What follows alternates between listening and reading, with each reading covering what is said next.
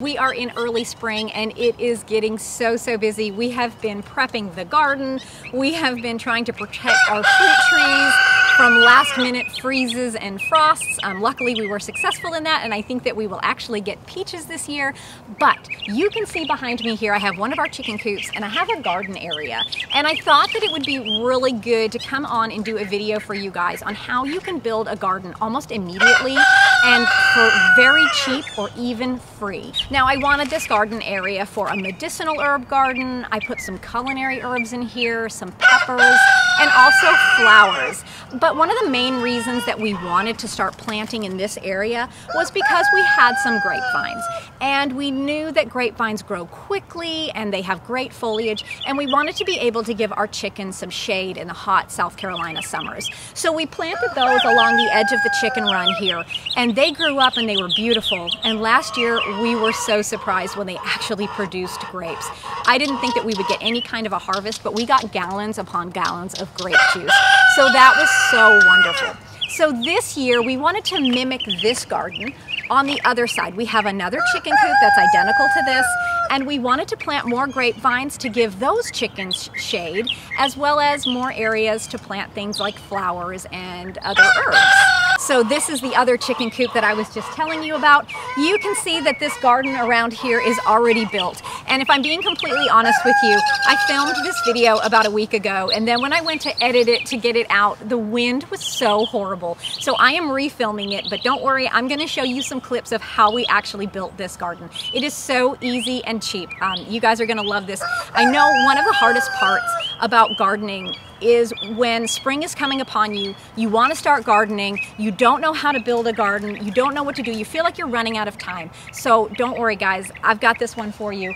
You can build this in just a few hours. This way of building a garden is so quick and so easy, guys. Anybody can do it. I highly suggest if you're wanting to get a garden in this year and you're kind of panicked and don't know how to do it, use this method. It's been so successful for us. We have a huge plot down in the main garden that we built the exact same way, and my plants have grown amazingly. So this will work for you. One of the big things that everyone always thinks about when they're talking about building a new garden space is soil. In South Carolina, we have really hard red clay, and sometimes it's even hard to get a shovel through that. So for me to be able to dig a hole, plant a plant in that, and think that that's going to be successful, it's not realistic. The roots are not going to be able to penetrate that soil, and they won't be able to get the nutrients that they need.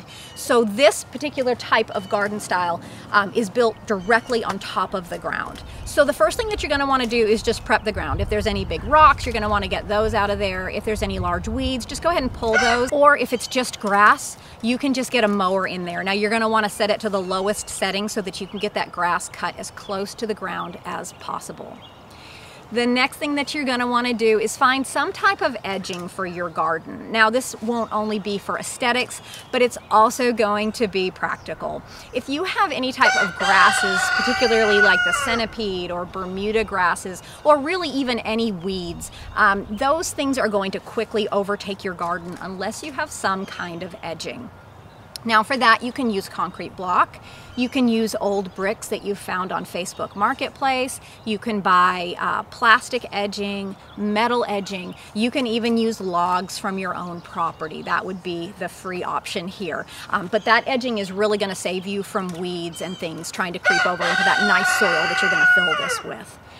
The next thing that you're going to want to do is get some cardboard. So we save all of our cardboard from deliveries. I have Nate store that down in the basement for us so that whenever I need it, I can just pull it out. It's right there. But if you just ask your friends or neighbors, they will be happy to save those things for you. Another option is you can go to stores local in your area, talk to the managers there. They will be happy to let you go in the back and go in their dumpsters and get their cardboard out. Especially furniture stores. If you have a very large area, furniture stores have huge pieces of cardboard, and they can make it very easy and quick to lay that down in a large garden area. Now that cardboard is going to do two things. The first thing it's going to do is it's going to smother all of those weeds underneath. so that you're not having to fight that every season.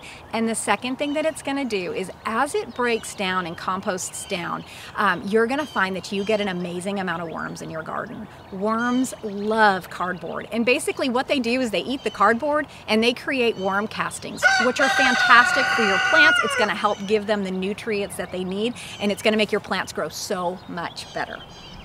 The next thing after that, you are going to want to get some soil. So this is the part that really could probably be the most costly part of the project.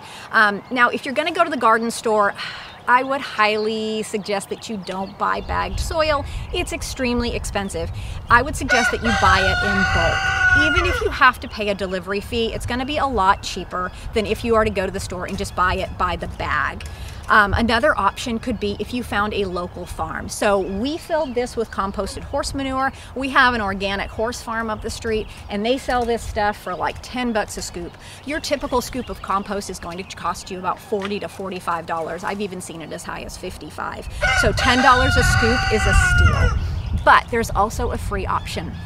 If you have any wooded areas around your property, you can just move back that top layer of the forest floor and dig down, and you will find some amazing soil. Every year during the fall time, trees will lose their leaves, branches will fall, and that stuff composts down right in place on the forest floor.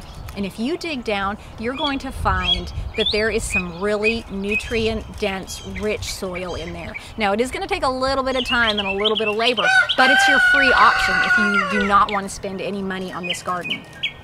You're going to want to put about a 6 to an 8-inch layer in this garden. And once you get that all smoothed out, you can plant directly into that. I wouldn't suggest going less than 6 inches because your plants really do need a little bit of depth until that cardboard does start to break down and they can reach down into that native soil. Over time, as you amend this garden each year with 1 or 2 inches of compost, you're going to find that the native soil underneath is becoming changed by that compost on top, and your plants are going to be able to reach down into that. Now, like I said, here we have hard red clay, but that's not always a bad thing. That clay actually retains a lot of nutrients, and so I want my plants to be able to access that, and over time they will be able to. If you're planting bigger things like we did with the grapevines, what I like to do first is actually dig down into the native soil to create a nice pocket. And then I will fill that pocket with a nice quality compost, and then I'll put my plant directly into that. And that's just because those larger plants really need a larger space and a bit more depth. But that's a way to do it without having to dig everything out and put even a thicker base of your compost in. So that is it, guys. Very quick, very easy, put a little bit of time and a little bit of effort into it, and it can be absolutely free. But if you find that you don't have spring fever just yet and you have a bit of time on your hands, I actually have another method of building a garden that is even less labor intensive and less costly. So let's go talk about that. Okay, so this next method involves wood chips. So if you guys have ever heard of Back to Eden gardening, that's a method of gardening that uses wood chips to plant into. Now, it does take a bit of time because you need to wait for those wood chips to compost down, but essentially what you're doing is you're laying a 12-inch layer, sometimes even thicker, on an area, and you're giving that about a year to break down and compost down into a really nice, rich soil. You could lay cardboard down if you wanted to, if you were really concerned about weeds, but really that thick layer of wood chips should take care of any weeds that are trying to pop up through it. Now, you can get wood chips from Chip Drop, although sometimes that can be a little unreliable. You never know when they're going to show up, and a lot of times they just show up unexpectedly or they never show up. So another option that we've found that is so much better and gets us so many more wood chips is by contacting local arborists. If you just reach out to them with your name and your address and let them know that you're willing to take whatever chips they have when they're in your area, they will be happy to give them to you because they have to pay a disposal fee, or they have to have a yard where they're dumping all of these things. And when that's their job every day, these things accumulate very, very quickly. So we found a local arborist that will always bring us wood chips. And it's great for us because we use them around the house. I use them as the pathways in my gardens. I use them everywhere on this property. We use them in the chicken coops, so we love them. And in fact, this year, we're actually trying to compost these down into hardwood mulch. Now, the only thing that you do want to consider when you're doing the Back to Eden gardening is that you want to make sure that the entire tree has been chipped up. You want the branches, the leaves, the pine needles, all of that. Your leaves are going to be a really good source of nitrogen, and then the wood is going to be your source of carbon. So you want to make sure that it's the entire tree. Now, I don't know everything that there is to know about Back to Eden gardening, but I can tell you that my experience with it has been absolutely mind-blowing. So like I said before, I use it in my garden for all of my pathways and walkways, and each year we come down with another 4 to 5 inches of wood chips just to cover those to make nice areas to walk in the garden. This year when I went down, I noticed that all of my strawberries had grown over my beds and they were growing in those wood chips. And I actually had some leeks and some other plants growing down in there. And with my experience, I always thought that wood chips robbed the soil of nitrogen and that your plants wouldn't thrive in them. But these things were so healthy. So as I started removing my strawberry plants and removing these plants from the walkways, as I dug down, the soil underneath that top layer of wood chips is so incredibly black and rich. I was so amazed. And when we built that garden, we put landscape fabric down. So the only thing that's been on top of that landscape fabric has been wood chips, and the landscape fabric is still there. So those wood chips broke down into that beautiful compost, and they've been nourishing the plants. Those plants sometimes even look healthier than the ones growing in my raised beds. And there's no irrigation in those areas either because the top layer of wood chips is holding in the moisture, so those plants are able to have all of the moisture that they need.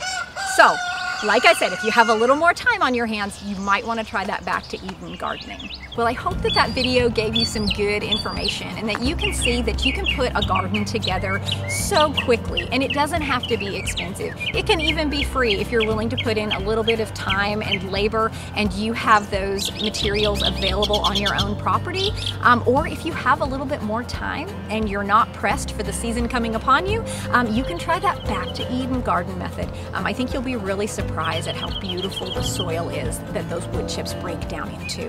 But anyways, guys, thank you so much for hanging out with me today, and I hope you guys have a great rest of your day.